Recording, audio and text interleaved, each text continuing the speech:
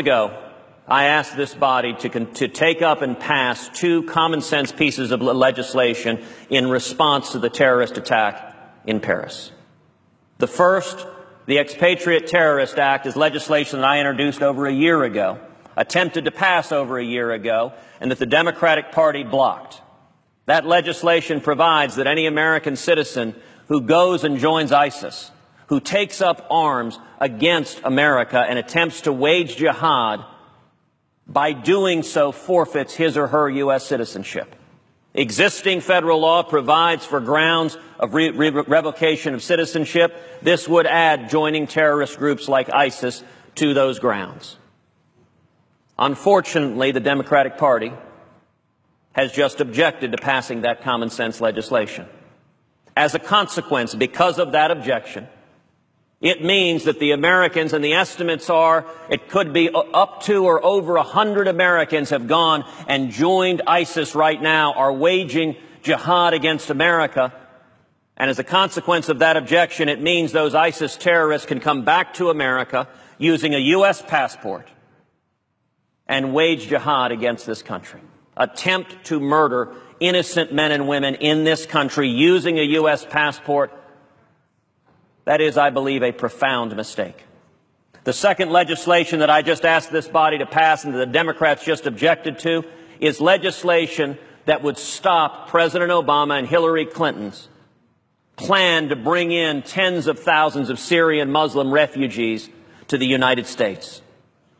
In light of the declaration of war from ISIS, in light of the horrific terrorist attack, in light of the admissions from the director of the FBI, who I might note President Obama appointed, Director Comey, said the administration cannot vet these refugees to determine whether or not they are ISIS terrorists. Indeed, he said, since they don't have the data on which of the Syrian refugees are involved with ISIS terrorism, they can query the database.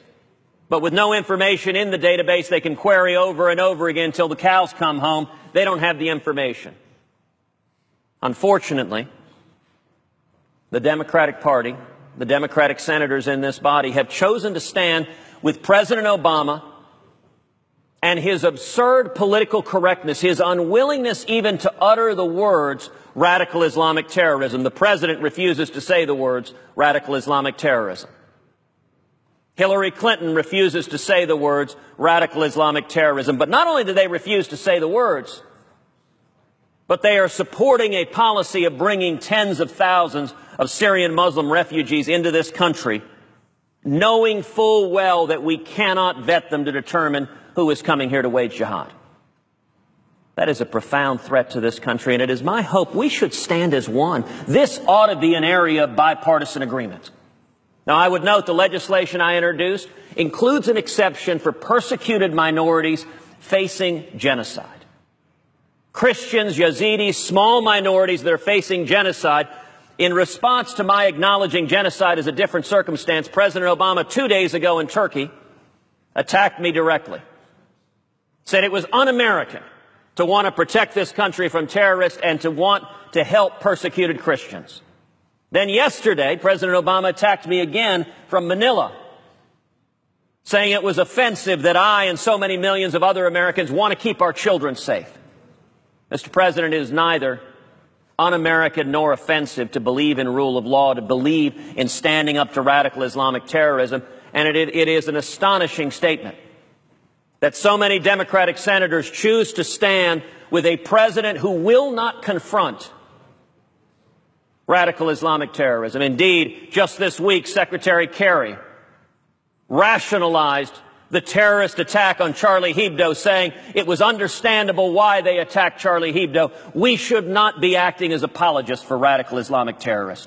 The very first obligation of the commander-in-chief is to keep this nation safe. And I will say, any official that is responsible for bringing people in that they do not know if they are radical Islamic terrorists will bear responsibility for the consequences of their action. ISIS has been plain. They intend to murder as many Americans as possible. They intend to carry out terror attacks like happened in Paris. They intend to carry them out here. This cut Common sense legislation would have helped protect this nation, but I'm sorry to say the Democratic Party is objecting to it. I believe we should put America first, protecting America first. Unfortunately, my friends on the other side of the aisle are blocking that effort. Mr. President, I yield the floor.